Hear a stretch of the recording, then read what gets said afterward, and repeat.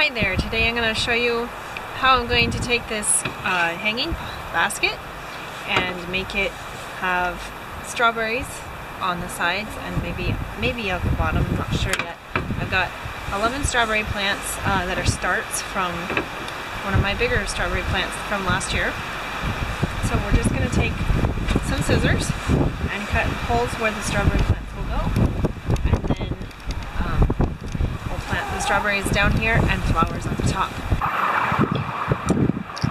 So I poke my scissors through and kind of cut, and then I'm just going to do like an X, just to encourage it to open up.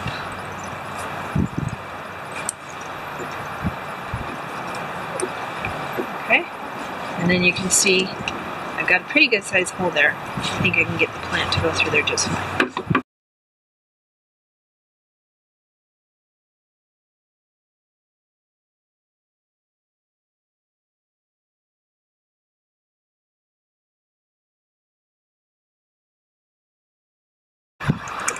It feels kind of wasteful or destructive to be chopping up this really nice hanging basket like this, but I think it's going to use my space the best, and I'm going to be growing everything in containers this year. So.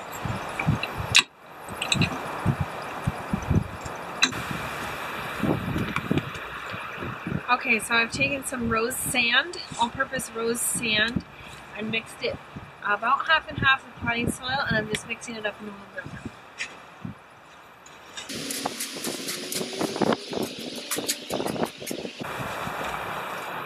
Okay, so I'll show you what this looks like. This is going to make some nice sandy soil for these strawberries. The strawberries should like that, the well-drained sandy soil. So now I'm going to scoop that into this planter, just a little bit, and then I'm going to start putting my strawberries in before I fill it.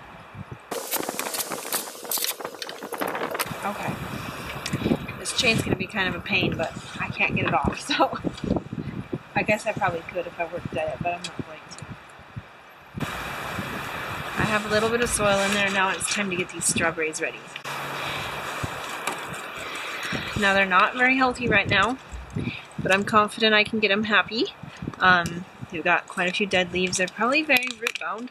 I kind of didn't think I was going to plant these. So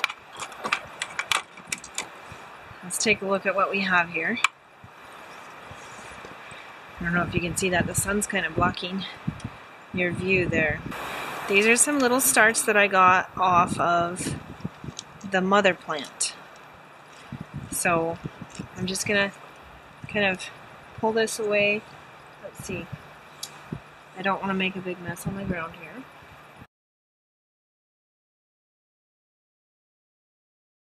I'm just going to pull these dead leaves off, and I'm going to get this kind of down to the root ball mostly, because I want it to be in the sandy soil, not this whatever it's in right now. Alright, so the pots are empty now. I've made a great big mess right over here, taking weeds and extra roots and all of the clay soil and leftover potting soil that's old and doesn't have any nutrition left. And I have put the little strawberry starts in here. They're already looking so much better. I don't know for sure how well they'll grow, but they've definitely got some pretty intense roots. I've tried to make sure they're not root bound anymore, and we will go ahead and stick these guys in their little homes.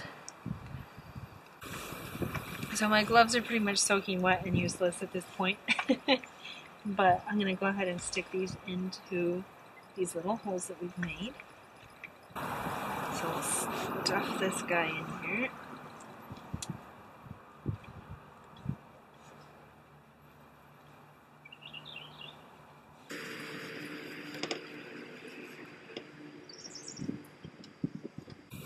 Just like that. Okay, so it's very important that the crown of the strawberry plant is not buried. That's the mistake that I used to always make with my strawberries, and they never did any good because of it.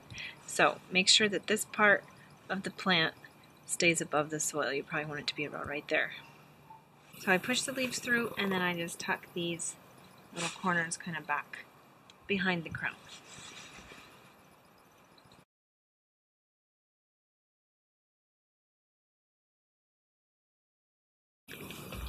Okay, so now that we have all these little guys in here, we have to decide which flowers we want to put up on top.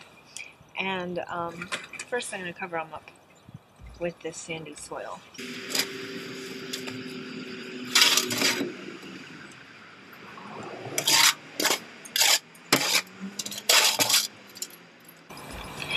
Alright, so here she is, all finished. Strawberries out the sides, nice big flower, and a petunia on top. And now I just need to hang it up and hope the deer don't get to it.